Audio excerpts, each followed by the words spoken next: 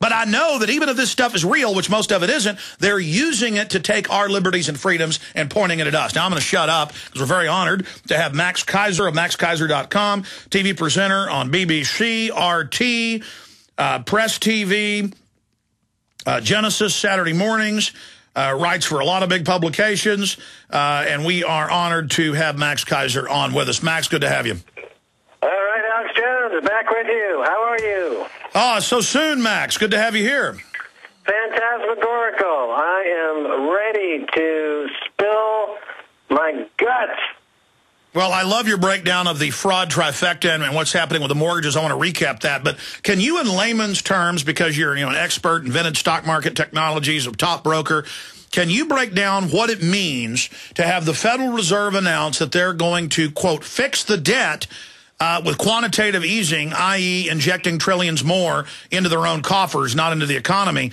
Can you explain to people why that signal has driven the dollar down and gold towards the moon? Well, it's quite, simple. I mean, you just had Bill Still on, and for those who missed it, they should replay that, and for those who heard it once, they should replay it and hear it again. And he said something very important. He said, you need to keep the amount of money in the system fixed or maybe graduated tied to population growth. You simply can't just keep money printing ad infinitum because it totally causes economic chaos. Unfortunately, the Federal Reserve Bank is trying to deal with this foreclosure fraud, which has created $60 trillion, by some estimates, dollars worth of bad paper that's imploding, which is deflation. So they're trying to shovel dollars at it to counteract this deflationary force. But so far it's not doing anything. The only thing that it's succeeding in doing is that it's putting all this money ending up in the pockets of Chinese people and people in the Mideast and people in India who are buying stuff with it, like gold and commodities. I see cotton is at a 140-year high. I was on your show 2 months ago and 3 months ago and 6 months ago. I said, look at cotton. Cotton will be trading so high because the dollar is so weak that the biggest job in America will once again be cotton picking. And we see gold, not just gold going up, but crude oil as well, every commodity. Food, well, crude oil is priced in dollars, and as the dollars go down, OPEC says, okay, go ahead and debase the dollar.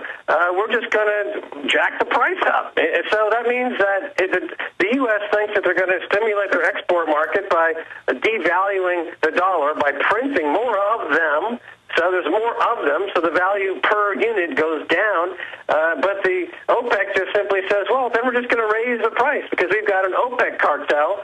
So therefore, the cost of your inputs, the cost of your raw material, the cost of oil is going to be such that you will have no export-led recovery. There is nothing that the Fed can do on a monetary basis to stimulate the economy other than the one option, which, of course, nobody will consider because it would put the speculators out of business. The option, of course, is to raise interest rates, not to lower interest rates. If you raise interest rates, then people will want to own dollars. They'll want to put money in America. That means that America has capital. That means America can be in the game of capitalism. But because there is no incentive to own dollars, people are dumping the U.S. dollar, and so America is resorting to command and control style of economic policies. It's communism, essentially Soviet-style communism by the Federal Open Market Committees, the new Politburo, and they are resulting in the exact same thing we saw in Soviet-era Russia 30 years ago, 40 years ago. You've got unemployment, you've got incredible shoddy merchandise. It's basically a collapse, Soviet-style collapse, engineered by the same Central Planning Committee. The tragedy in America is that the people who run the economy don't trust capitalism enough to give it a try. They don't trust capitalism. They're afraid that if they let capitalism work its magic and get rid of the losers and all the criminal banks, that their friends won't like them anymore, and they won't be invited to the she parties anymore. And Max, that is the key. They are blaming capitalism and the free market for this when you've got 6 mega banks who can commit any crimes they want. They can steal trillions of dollars, steal veterans' death benefits. They can take houses they don't even have the deed to or that are paid for. And then they're up there. Look at this fraud with the foreclosure market. It's actually the trifecta of fraud has now become the fraud quartet. All right, stay there. Tell us about the fraud. We got a break. Fraud quartet when we come back. And then the big banker-owned media says capitalism didn't work. We've got a socialist system run by the bankers. You'll pay your taxes directly to us. Not just interest on fiat money we create. We've got it all figured out for you. Capitalism didn't work. No, this didn't work.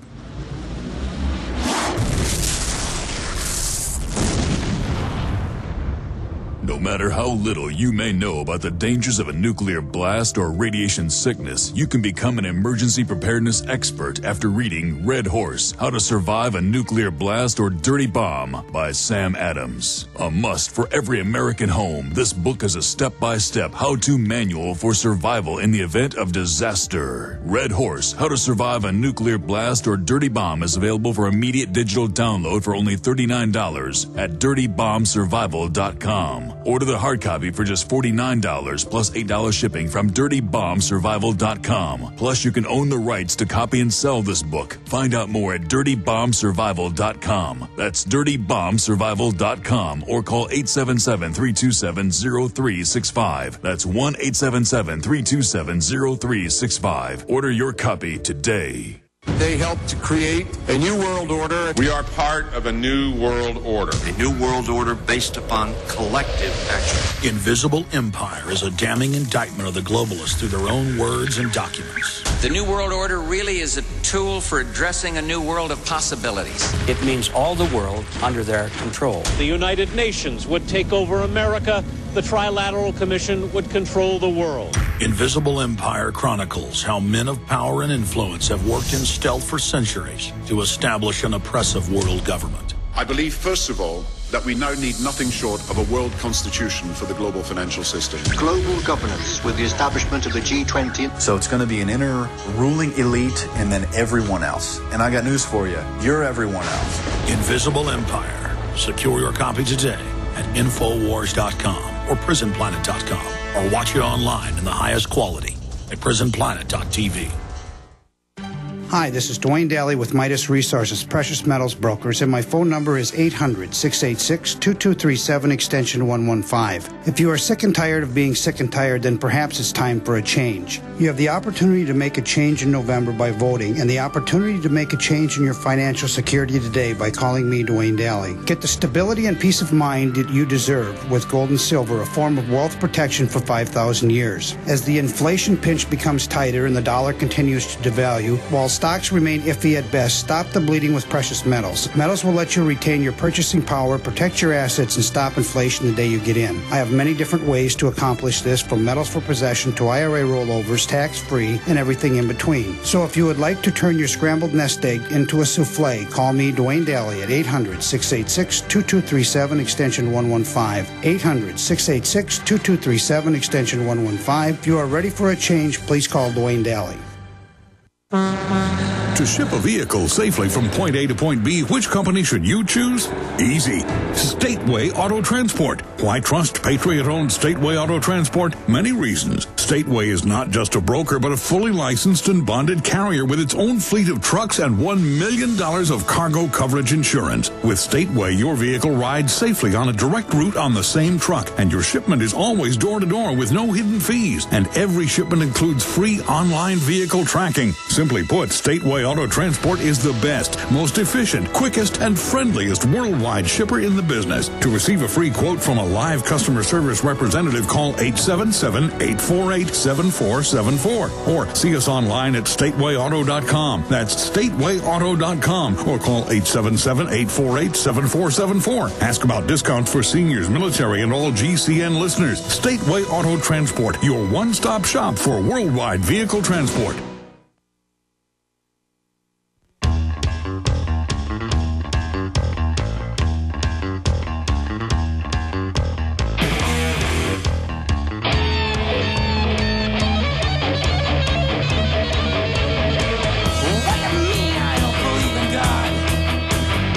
To them every day. We are back live, ladies and gentlemen. Freedom is on the march. Max Keiser is our guest. Some of your phone calls coming up in the next segment. 1-800-259-9231. John Irish popping in for about 5 minutes at the very end of the hour with the latest developments on that front. Mainstream media is still running with the fact that he's a convicted wife beater. Not true. It's admitted. I've got his criminal record, and it's just none of it's true, and that's why they had to release the baby, but they don't care. They're calling for him to go after the baby again. Going back to Max Keiser, so you were getting into the fact that this is not free market. This is crony, not even capitalism. It's like crony, corrupt looting going on. And you said Friday on the show at 6 a.m. during the special transmission that it was a trifecta. Now you're changing that to a quartet or a four-legged creature. Tell us about this creature. Right. This the foreclosure fraud, which ties into the subprime mess, which ties into the entire collapse. There's more than 3 criminal frauds being perpetrated here. There's 4. So just a bit of a review. When the loans were made originally, they were made fraudulently. In 2004, we know the FBI launched a criminal investigation into these mortgage companies, which were peddling at the time what they called liar loans. That's fraud, because there's no such thing as a liar loan. They have a fiduciary responsibility to make good on loans that fulfill certain requirements, and one of them is that the person can, in fact, pay back the loan. So that was fraud number 1. Fraud number 2 is that, of course, now that there's a collapse and there's a problem with these liar loans and these fraud loans, there's a lot of foreclosures going on, and the banks who did the initial fraudulent inducement to get people off to buy into these loans are now fraudulently foreclosing on people. They don't have the paperwork. They don't have the documentation. They don't have the legal ability to legally foreclose on anybody with these mortgages. Number 3, they package those foreclosures, those fraudulent foreclosures, into mortgage-backed securities. They sold them to pension funds and other banks with the S&P and Moody's and other rating agencies' blessing, knowing that what they were selling was absolutely worthless and did not deserve an A rating. William K. Black just talked about this. They knowingly sold these to banks and pension funds, knowing that they deserved a 0 rating because they had no rateable assets whatsoever. So that's fraud number 3. Now here's the amazing part. Fraud number 4. After they sold these securities to pension accounts, banks like Goldman Sachs made massive bets against the securities themselves, knowing that they had sold fraudulent securities. It's like they sold tainted meat, and then they made a bet that the person who bought the tainted meat would get sick and die. So that's insider trading and fraud again. So that's fraud. Now, if you want to add another... Yeah, let's go to the quintet. Let me throw a quintet in here. Now we have Bloomberg reporting 7 months ago, that the government is, quote, ordering private pension funds to invest in failed banks. So they've already been swindled once. Now they're ordered by the tyrants who have no law. They just order them through fear to invest in failed pensions. So that's number 5. So let's go to number 6. Okay, number 6 is that, again, banks like Goldman Sachs, J.P. Morgan, and the rest, they have what they're called credit default swaps. These are insurance contracts, essentially, that are made in excess of the face value of the fraudulent bonds that they sold. So when the bonds collapsed and they were short those bonds and they made money on their shorts, they made another huge score on the insurance that they took out, that they would, in fact, make negative bets on the very securities that they sold fraudulently to begin with. So this is why, at the end of this year, Goldman Sachs and the rest of Wall Street is going to pay themselves $144 billion in bonuses, another new all-time record. At the same year, unemployment's up, food stamps are up, poverty is up, because what we've seen here is a transference of wealth from 99% of the population to 1% of the population. Okay, but let's go to number 7.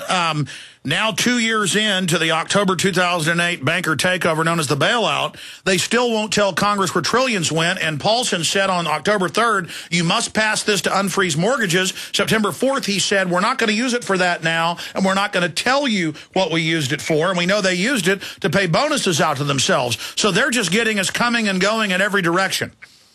Yeah, to get to the original question, what is quantitative easing? What's it for? It's to cover the bankers' butt. I mean, they are still have paper on their books that they or telling people is worth 100 cents on the But dollar. they're taking that money in quantitative easing and keeping it and then still pushing the failed stuff out to the pension funds.